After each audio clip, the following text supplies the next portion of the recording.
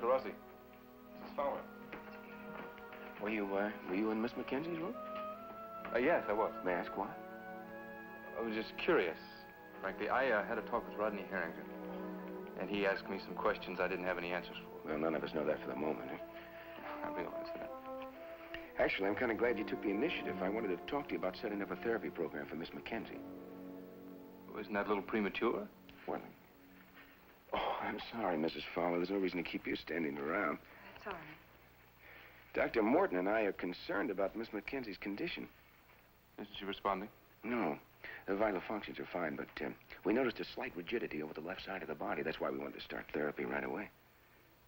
I don't know. You don't know what? How much good it'll do. Now. Well, we don't want to give the tissues a chance to atrophy from lack of use. Is this a 98.6? Yes. You've done this with other patients, Russ. What's the problem? Oh, no problem. Why the reluctance? We just set up a regular program, nothing elaborate. Just passive range of motion exercises to all the limbs and frequent changes of the body position. Whatever you say, Doctor. Good. Now, you give this to Miss Choate. I'm sure she'll get you started. Thank you. I'm going in to talk to Judge Weber. Fine.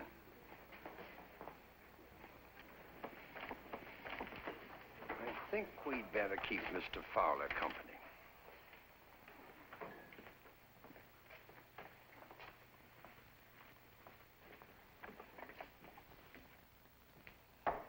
Charlie, it's open and shut. The girl saw Harrington Making your summation, John. Just in time, as usual, Ted. I like to keep up with my worthy opponent. Good idea. Join the ranks, gentlemen. Please, John, continue. Your summations are always interesting, if not completely factual. Fact. Harrington was with Chernak when he died. Fact. There was an eyewitness to the murder. Fact. She saw Harrington throw a gaffing hook at Chernak. Excuse me, but when I did exactly what Harrington did, she said I threw it away. Oh, that grandstand play netted you exactly 0. She knows what she saw, and you can't shake her on it. She's a very bright little girl. I thought you did very well on the witness stand, didn't you, Charlie? Objection. Leading the witness. Sustained. Mr. Fowler, we can keep this hearing going for another 2 weeks. We have a platoon of psychiatrists waiting to tell you that your one and only witness is an emotionally disturbed little girl. Call them. I'm not afraid of your experts. They weren't on the wharf that night. We don't have to. One more day on the stand and her testimony will be as reliable as shaved dice. Are you saying she's lying?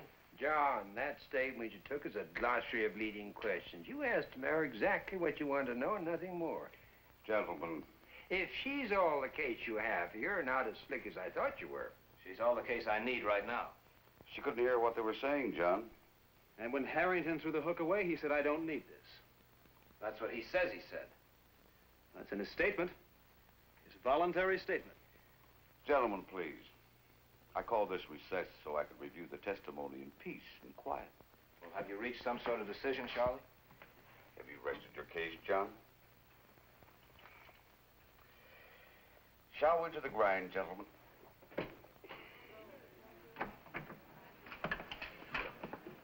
The court will rise.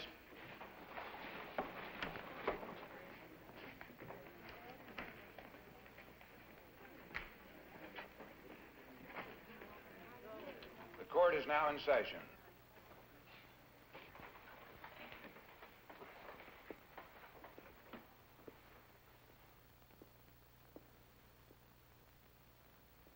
You may continue, Mr. Fowler.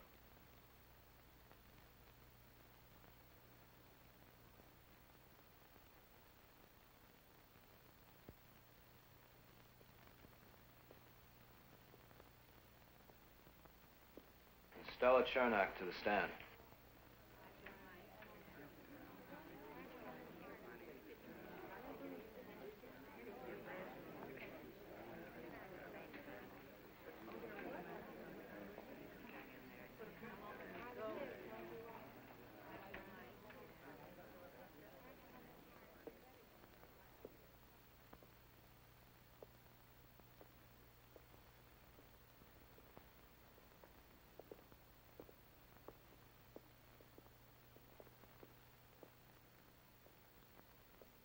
Raise your right hand, please. Do you solemnly swear that the testimony you are about to give is the truth, the whole truth, and nothing but the truth? I do. State your name, please. Stella Chernak.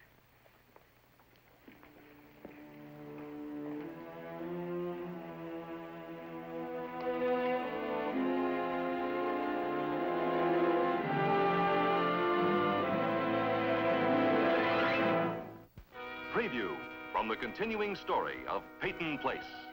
It's dead. It's dead. It's dead. No, Kim, don't say that. Lady, what happened? Miss Stella Chernak happened. She said that Rodney said he was going to kill her brother.